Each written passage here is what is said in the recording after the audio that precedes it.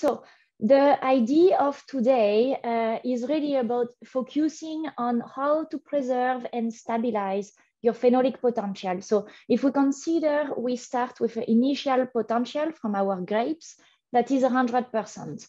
Of course, this potential will vary with varieties. We are not talking about the same potential if we are comparing a Pinot Noir and a Cabernet. It also will vary with maturity of the grapes and the health of the grapes, if there is some botrytis condition or rot conditions, okay?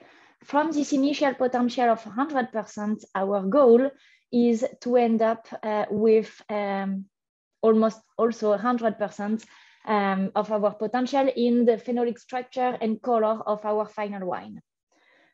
To achieve this, we have to work on extraction, on protection, and on stabilization of our phenolics and color. Okay, so that's gonna be where we are gonna focus on today. How can we extract, protect, and stabilize in the best way our initial potential from the grapes and transfer this to our final wine? Then a little bit of chemistry before we really go on the process steps is which phenolic compounds are we talking about? Because maybe not everything is gonna be beneficial. We might not want to extract, protect, and stabilize every single phenolic compound. So when we're talking about red grapes, we are talking, or red wine, we are talking about several families of phenolic compounds. The first one is gonna be the non-hydrolyzable. This can be separated in two families, the non-flavonoids that are hydroxycinnamic acids that are present in the flesh.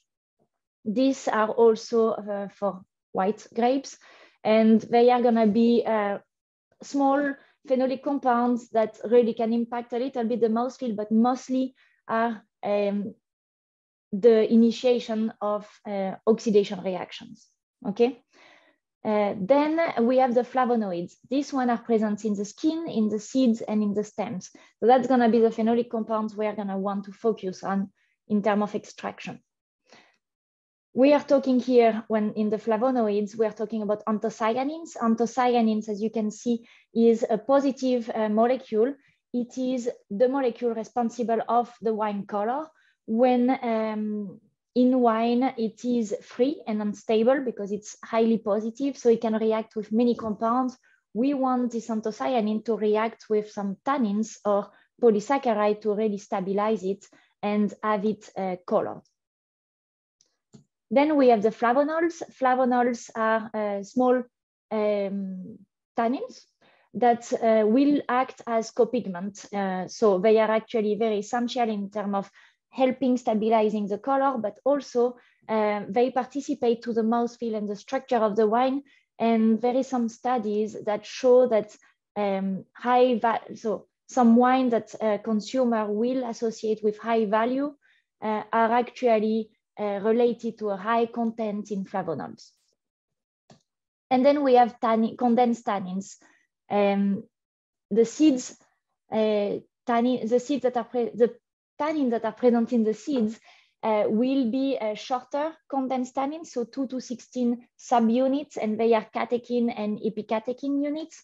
Then when we are talking about the skin, we are talking about longer subunits, and they are epigallocatechin derived. Okay, so they are all different units, and basically in the skin, they are longer. Usually the tannin of the skins are considered way more qualitative than the tannin of the seeds, mostly because of their mouthfeel impact. The seeds can be very bitter, and it's harder to get a seed that is riper in terms of phenolic. There is another category of tannins we can find in wine, in red wine, but also in white wine. It's gonna be the hydrolyzable family. The hydrolyzable family are actually the gallic and elagic tannins, so tannins that can come from wood. We can add these tannins as, for example, a sacrificial tannin because they have high reactivity with proteins. They also are a good oxygen radical scavenger, and elagic tannins are from oak. So these tannins participate to mouthfeel and color stabilization too. Okay, so we will talk about these different family of tannins, but really I just thought it would be essential to understand that we are talking about different molecules here. So now going to our process and really how to optimize our phenolic potential, extraction and protection and stabilization. Let's start with the extraction part. To extract compounds from the skin and from grapes, we will need at one point an opening. So everything starts as soon as the berry open, as soon as there is a crack into this skin, then we can start to consider that the extraction will happen, okay?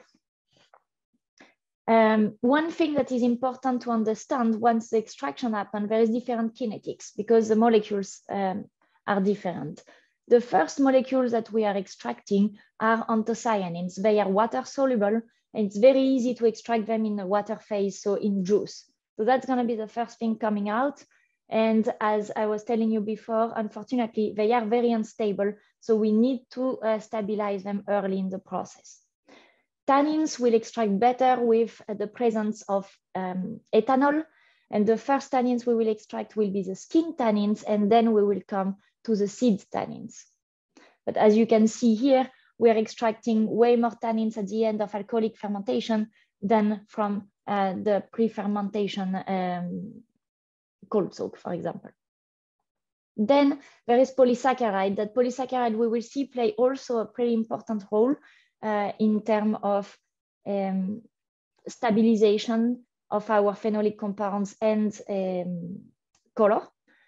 And this polysaccharide same will extract way better with alcohol and with longer time in contact. So here we have a little challenge. Seeing the kinetics of extraction, we are actually understanding that we have to do something early in the process.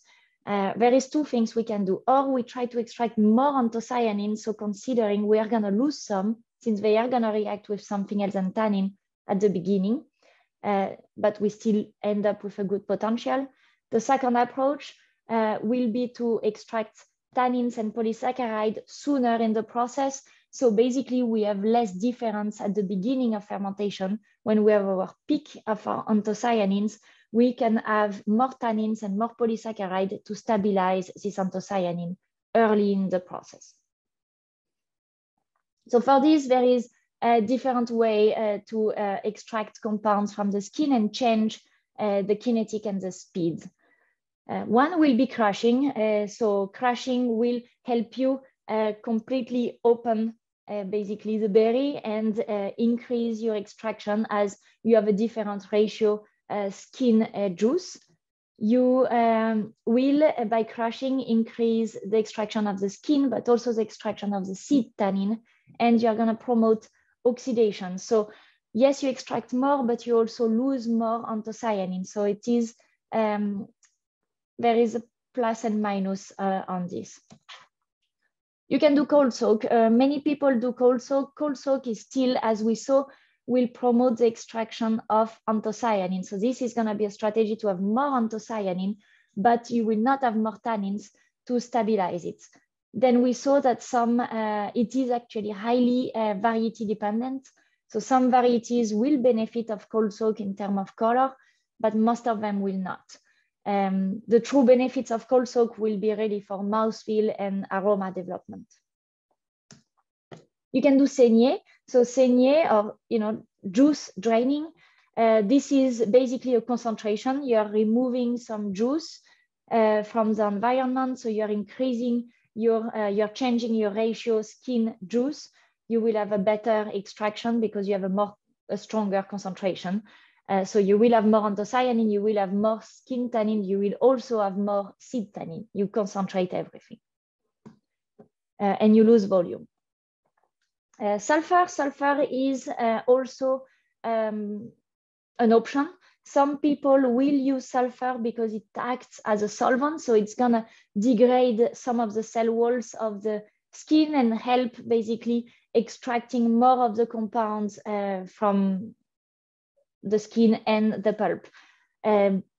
though that's a good thing, then sulfur, as we know, first, it's not really the trend on the market. Everybody is more focusing on reducing sulfur these days, but also sulfur will bleach color, which we actually know now that it's not fully reversible. Some of this color that is bleached will be lost forever. And sulfur can also create a stress for the yeast that will then induce some off aromas production. So sulfur can be a strategy, but it's really not the most used now. Using extraction enzyme can be a very good strategy to basically lose down the cell walls of the skin and helping you extract better the compounds, so the tannins and anthocyanins that are present in the skin. Here, when you use qualitative extraction enzyme, you really focus on extraction of tannin and anthocyanin from the skin. We'll talk more about this. You can use some thermo treatments or pressure treatments. Various different options here, thermovinification, flash détente, the concept of extractis that Bucher Vaslin has developed. This will help you with different temperature and pressure to extract more compounds from the skin. Again, this works extremely well in extracting more anthocyanin. But what we know is that we really need to work very hard on stabilizing this anthocyanin early in the process, because we always have way more anthocyanin than tannins. Cap management, that's pretty obvious. There is many variations. You can play with délestage, you can play with pump over, you can play with punch down, and like how many you do by day and how long you do them will impact, and at what step of the process you do them will impact your extraction. Of course, going stronger at the beginning is recommended to extract more of the skin tannins, and then going lighter on the end of the fermentation will be recommended to slow down on the extraction of the seed tannins.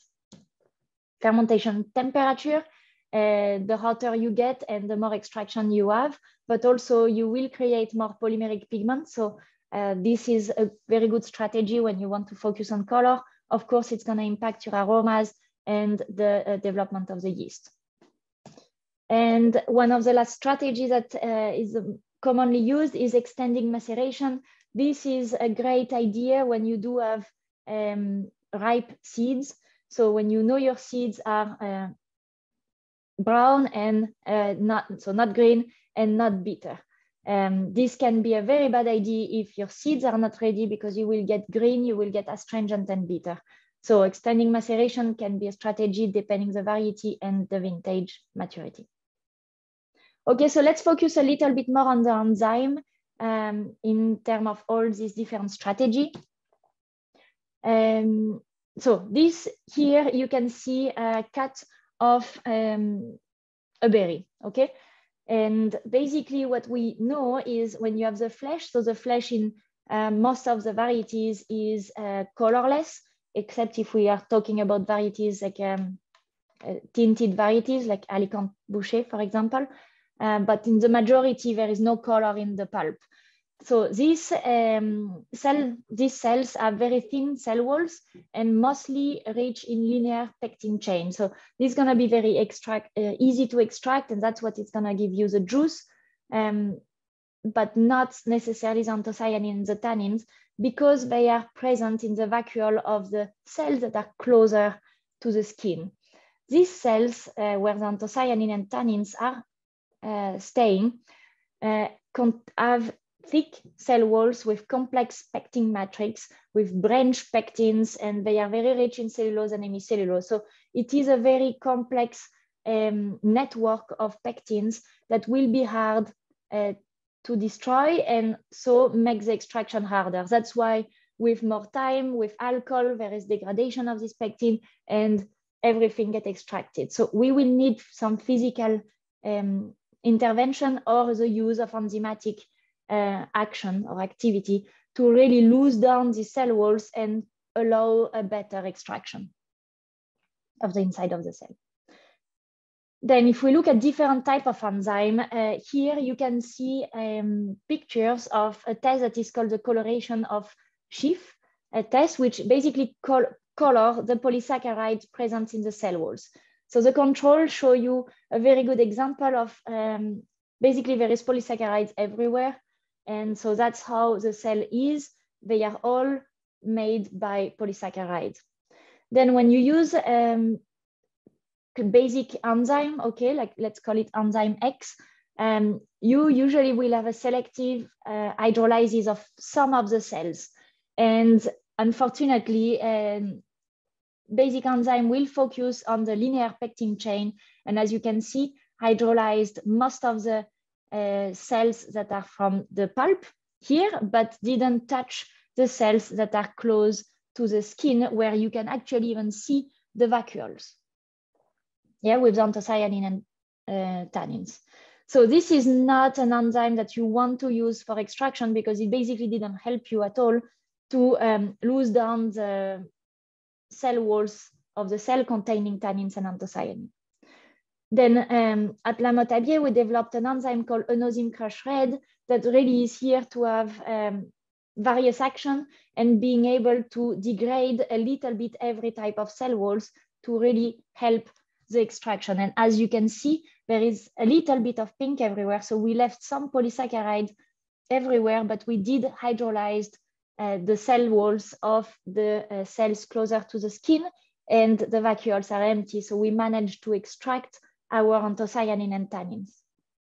So this type of enzyme will give us the possibility to have more tannins, more anthocyanin sooner in the process, but also we will have some positive polysaccharides. So here's some result of the enosyme crush red. You can see, so these are exactly the same enzyme I just showed you before.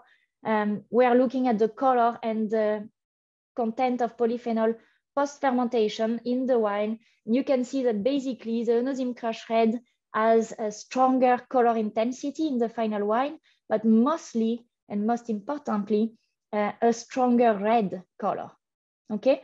And also we have a stronger, a higher content and concentration in phenolic compounds. So we did help to extract this compound sooner and so stabilized them because they stayed in the final wine. I was talking also about some polysaccharides, so just want to show you how our enosyme crush red is actually very good in terms of extraction of polysaccharide and a little bit of everything. Here we can focus on the polygalacturonase activity and also some hemicellulosic activities. The endopolygalacturonase activity is the activity that will release the RG2, which are a type of polysaccharide present, type of pectin, I would say, that is very beneficial for mouthfeel, for stabilization of tannins, and also for stabilization of color. So it's actually an important molecule that will not impact filtration. So you don't necessarily want to cut them down, but you do want to extract them. So thanks to the enosyme crush red that you can see is in red here, we can have a good release of this RG2, which will explain good color stabilization. And also we have a good activity, hemicellulosic activity that will help the maceration thing, and that's explained actually the picture of the previous slide. Okay, so why am I talking about polysaccharide? Here, a little bit of explanation. This is a pretty heavy slide, but it's actually very simple. Just to give you an idea of, you can have some tannins here that will, with time, agglomerate together and create tannin colloidal, okay? So create an agglomeration. If this agglomeration is not stabilized, this tannin is gonna be too heavy and precipitate. The role of the polysaccharide, in particular, the RG2 part of the polysaccharide, is actually they can interact with the tannins, as you can see here in these complex chemical molecules. There is a direct interaction. There is some hydrogen bonding that can happen between polysaccharide and polyphenol that will stabilize this tannin colloidal. So you don't lose your tannin because they are stabilized by the polysaccharide. you maintain your color, you maintain your structure, but also this polysaccharide tannin reaction and the fact that it makes a run like this makes your polyphenol not able to react with your salivary protein, which actually make your tannin not as aggressive and not as astringent and drying. So thanks to this polysaccharide, you feel rounder, more volume, bigger wine without any aggressivity. So there is more than stabilization here. Okay, so that's why I was talking about RG2. So now just to finish on the anosine crush red, it is a liquid pectinase that we highly purify. So it is highly purified in cinnamyl esterase and anthocyanase. Why it is important? Because a cinnamyl esterase could be, it's not every enzyme are purified, and an enzyme that is not purified in cinnamyl esterase will actually be able to hydrolyze some hydroxycinnamic acids into precursors of volatile phenols. So they basically will give you some precursor for Brettanomyces to transform in volatile phenol. So you have more risk of Brettanomyces of aromas with a cinnamyl esterase activity.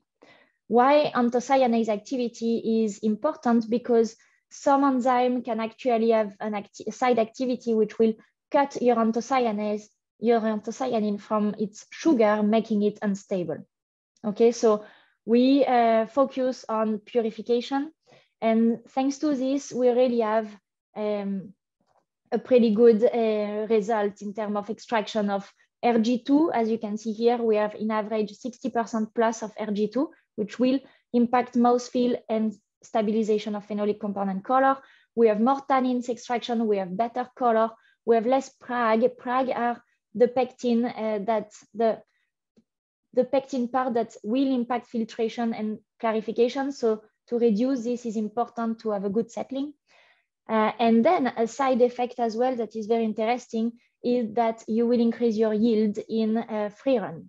So using enzyme will help you to increase your yield. So economically speaking, you actually come back to it because you increase the volume of your high quality wine by using enzyme.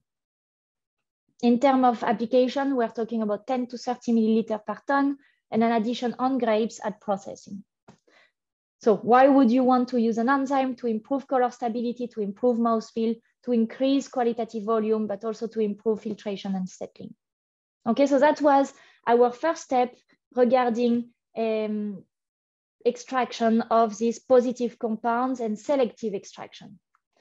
Now our second part is going to be about protecting these compounds that we just extracted, because these compounds can be lost by oxidation and also reaction with protein.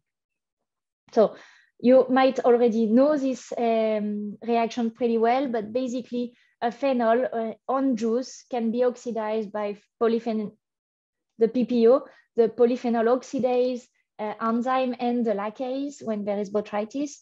In presence of oxygen, they will oxidize these phenolic compounds into a quinone that then will react with your glutathione, so consume your natural antioxidant protection, react with phenolic compounds, which is responsible of browning, but also loss of color and loss of structure because you lose your phenolic compounds.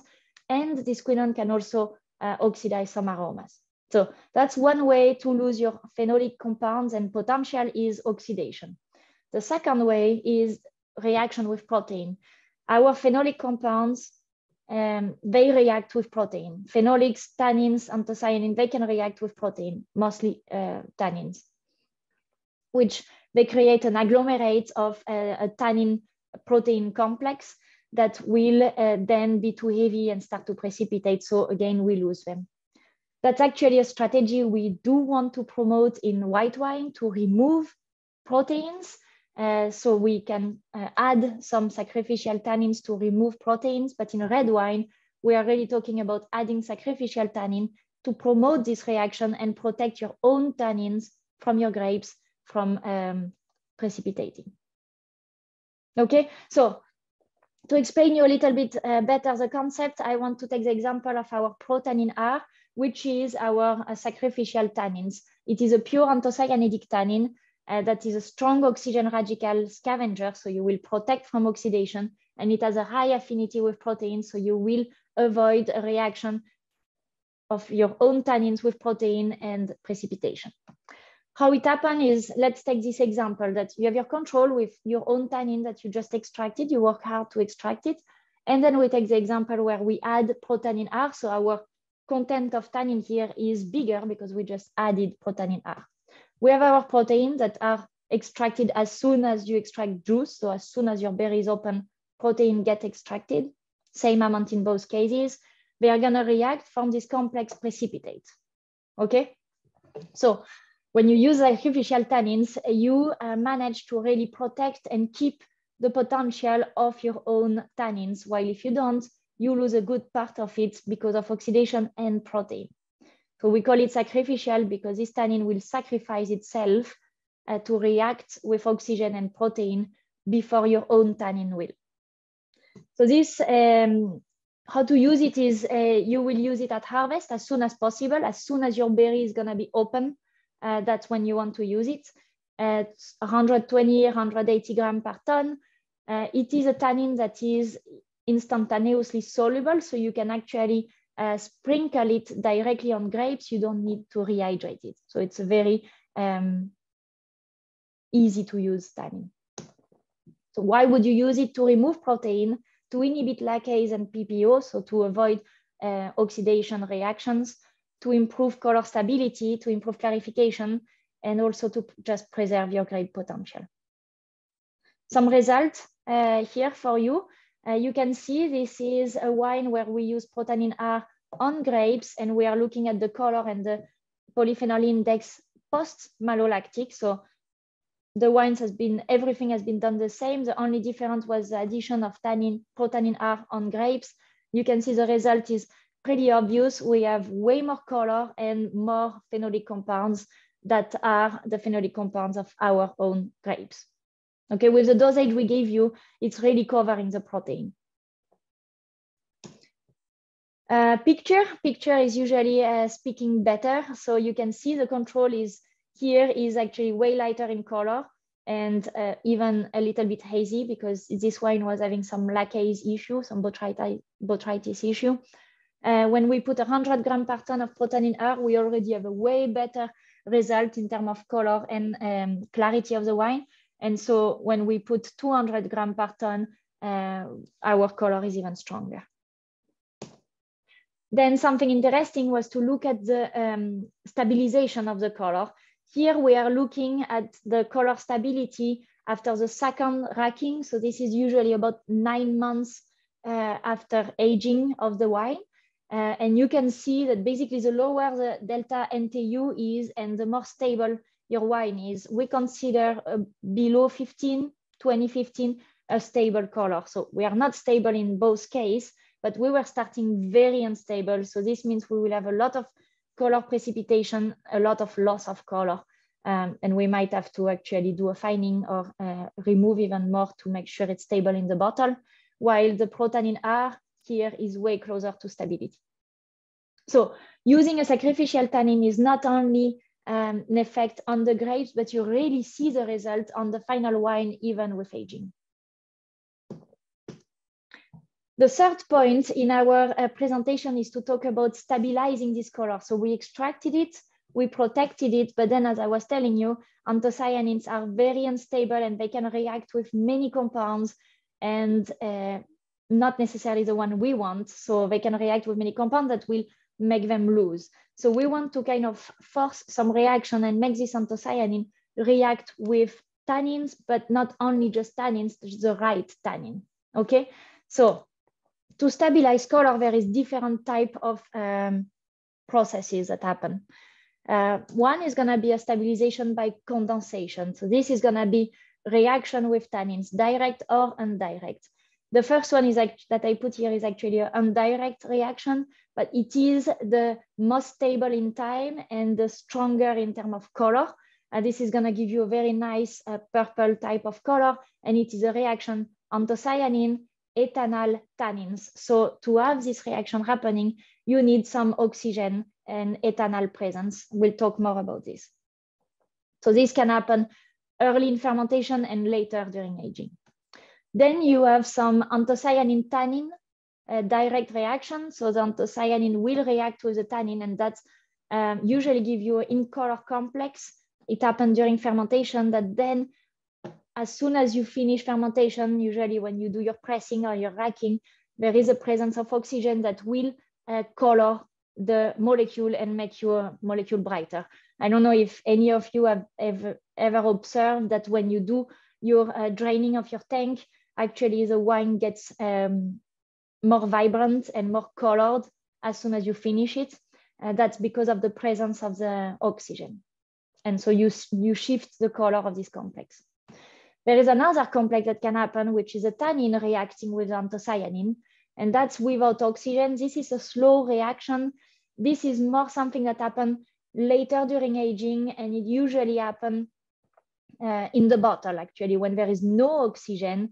And this is not necessarily a reaction we want to have, because it's actually going to give you a little bit more orangey type of note. So that's the color of like a wine that you will age for 20 years in your cellar.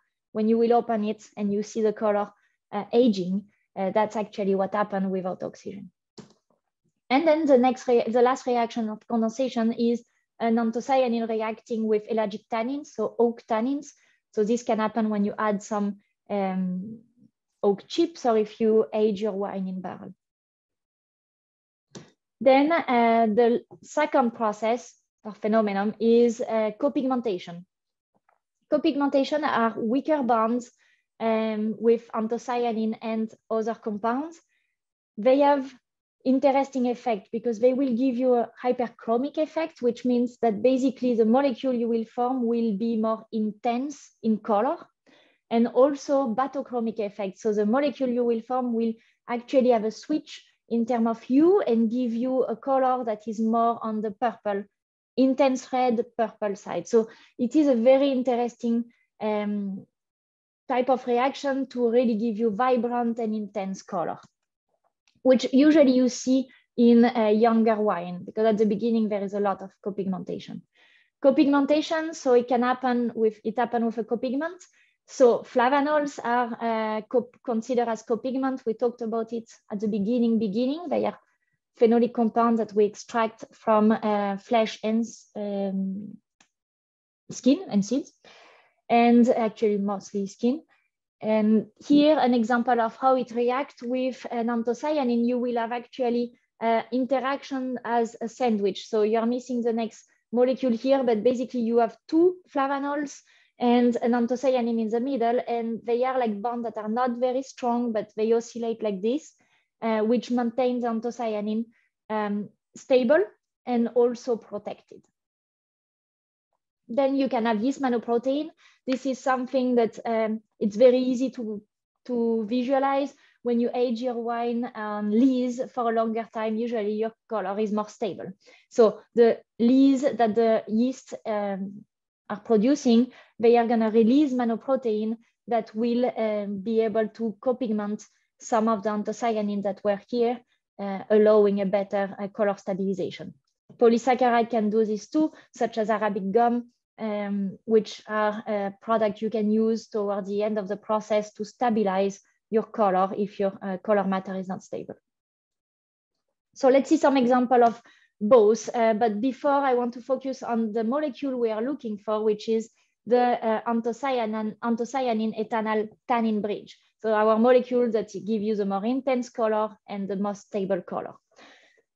For this, we need to understand when is ethanal produced. So ethanal actually is produced at the beginning of the fermentation by yeast. It is just a biologic path of the yeast that then towards the middle, from the middle to the end of fermentation, the yeast is going to consume it. So we have a window here at the beginning of the fermentation. Then malolactic bacteria usually consume it. So our ethanal is going to reduce. So we don't have much window here during malolactic to do anything in terms of color stabilization for this molecule. And post-malolactic, That's where if we age our wine in barrels, we will have a natural micro-oxygenation through the wood that will produce some ethanols, but also you can do some micro-oxygenation in a tank, or just a racking will allow you to introduce oxygen that will then make you produce some ethanol. So our goal here is not to accumulate ethanol. Our goal is to have to act when the ethanol is produced, so we are sure we use it to make this condensation of the anthocyanin ethanol bridge, tannin bridge. Okay, so for this, we have been working in the research department to develop the best tannins we can for each part. So we came out first with a tannin called soft tannin vinification. So soft tannin vinification is a tannin that has a high stabilization effect that we recommend to use early in the process. How did we develop it? We actually use a test that is a test of polymerization by ethanol. We have a solution of tannin that is clear. We are putting an excess in ethanol, and then because of this, we're gonna form these molecules of condensed tannins, which will create a haze, okay? And then we measure the NTU. When the haze is intense, this gives us the tannin efficiency, and the speed at which the haze is appearing, this gives us the reactivity of the tannins. So faster the solution becomes turbid, and the faster the tannin is acting with anthocyanin and ethanol. So this means what we want is to develop a tannin that is efficient, but also very reactive to act fast at the beginning of fermentation. And so we compare many tannins. Here we are looking at the time and the turbidity of this test. And as you can see, the green line is soft tannin vinification that will appear with a high turbidity very quickly. So it has been the winner, and that's the one we are proposing for color stabilization early in the process. It is a blend of catechins, actually it is catechins that are bonded to plant polysaccharides, okay? That's our tannin. So basically the catechin is gonna be very reactive and able to form this bond with ethanol and anthocyanin, and the polysaccharide that is there is able to stabilize the molecule and also cover the mouthfeel, as we saw previously how polysaccharide can do with the RG2. The application is early to mid fermentation, 150 to 200 grams per ton, but better early as that's where the ethanol is mostly produced.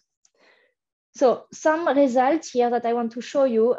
So first on a thermovinified Grenache. So this is interesting to see because they are actually the most difficult juice to stabilize because there is a lot of anthocyanin and very little tannin, especially on a Grenache variety.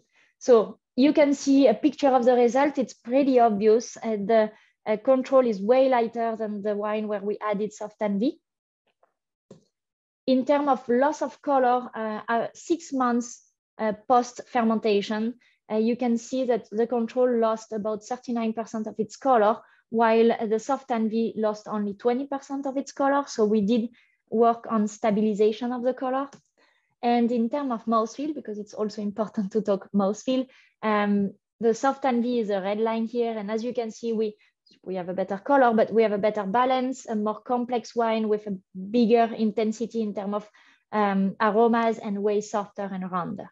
So we win in every point. This tannin is here to stabilize color, but also it will fill your mid palate and give you roundness and volume in terms of mouthfeel. If we look at Pinot and a Cab, traditionally vinified, here are results 3 months post-malolactic fermentation. In terms of IPT, so in terms of phenolic compounds, as you can see, if we compare the two, Pinot, the soft tannin V has 7% more phenolic compounds than the control, 3 months post-malo. The Cab has 9% more phenolic compounds than the control. So a pretty good increase, but we protected it more.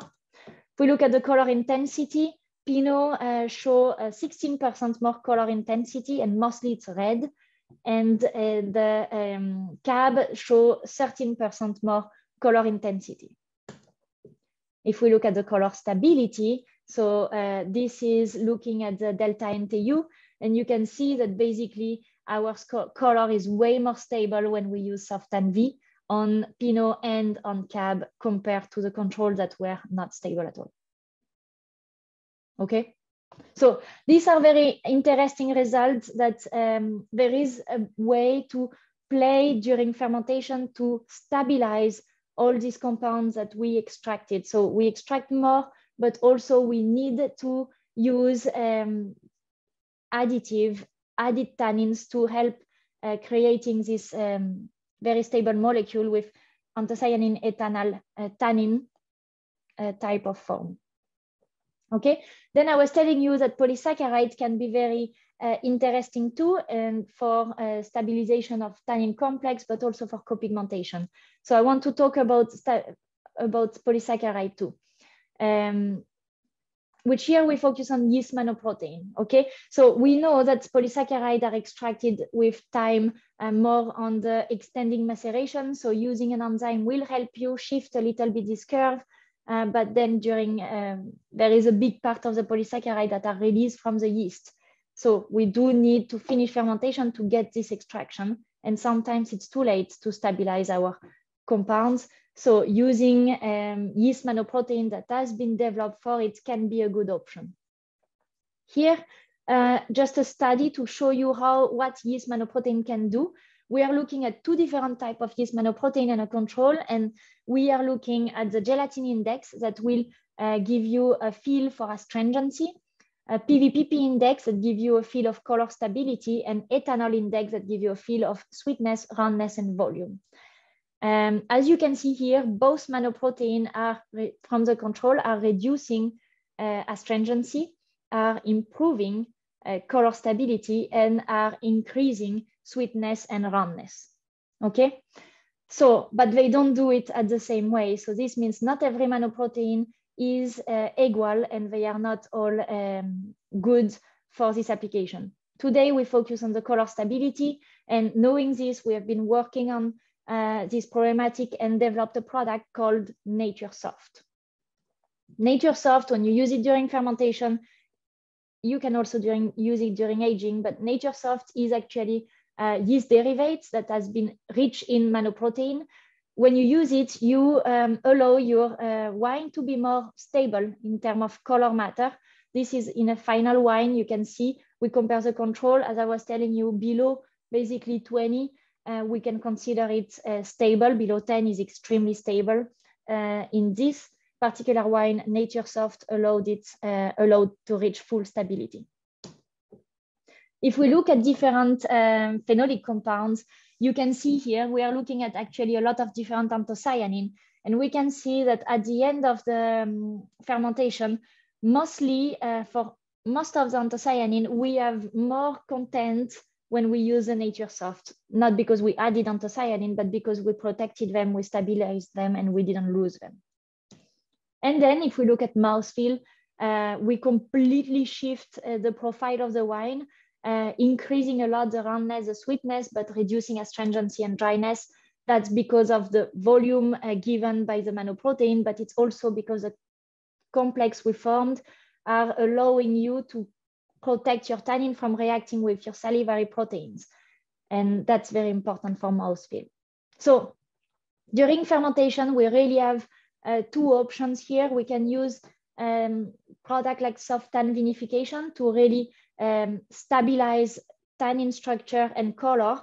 But if we are in a situation that we have too much tannins, or we don't want to stabilize so much our tannins, but we do want to focus on only the color, we can work with Nature Soft that will do a great job on color and also just bringing you a lot of roundness without adding tannins. Okay, so depending the variety, depending the condition and your wine style, you have options. Then if we are talking about post-fermentation, there is options here too. And we did the same work that we did with soft tan vinification, with another tannin, looking at how much we can react with ethanol to produce this anthocyanin ethanol tannin molecule during aging.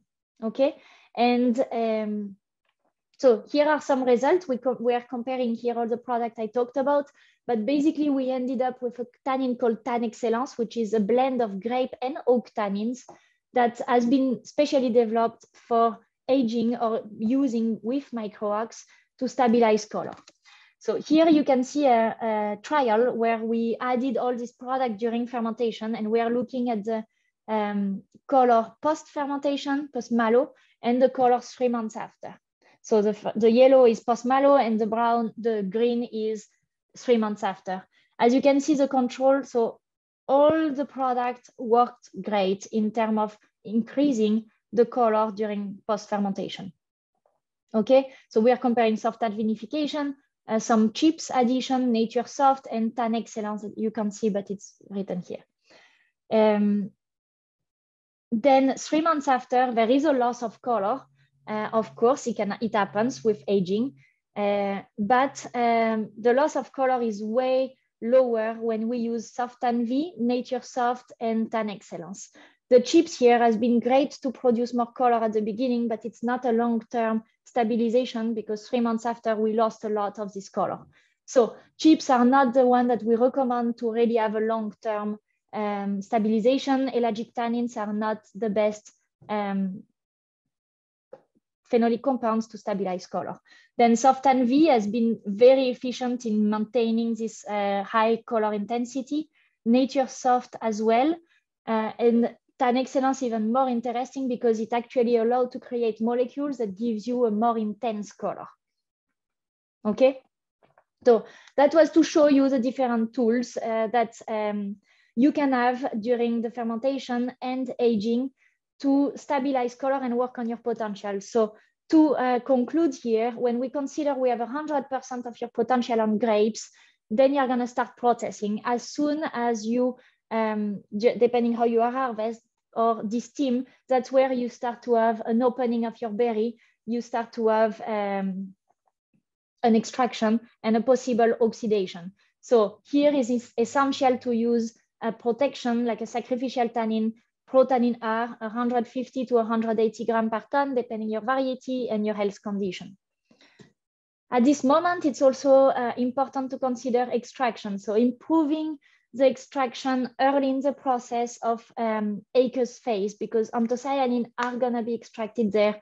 You do want to extract polysaccharide and tannin as early as possible and don't wait the end of fermentation for this.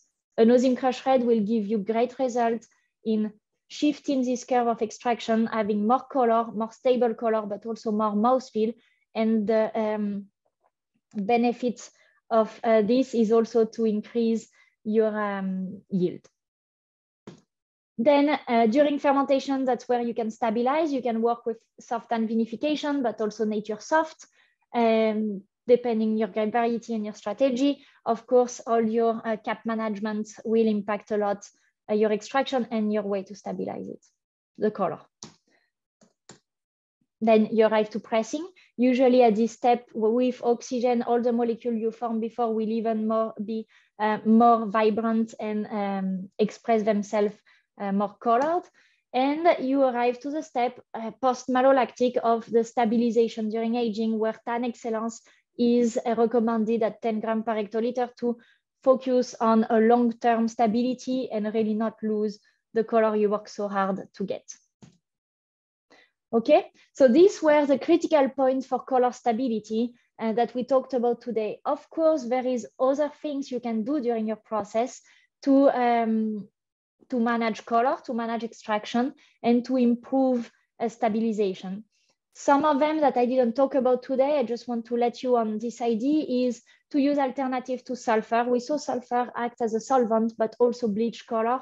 We realize that when we use an alternative to sulfur, and so no sulfur on grapes, so such as B Nature to protect from microbial development, we allow better color at the end. So we have a way better color when we don't use sulfur on grapes, but we still use an alternative.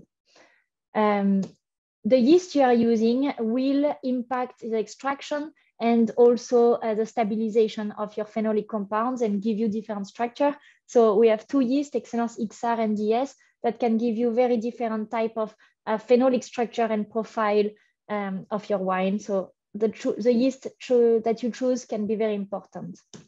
And then again, an alternative to sulfur, post-malo, if you can delay your sulfur add and use a product like Kilbret, for example, which is a pure ketosane to protect from microbial development. This, we have trials and we have seen also great result on color where delaying sulfur addition will allow you to have a better color stabilization. Okay, so I want to say thank you very much for your attention. I will see you next time.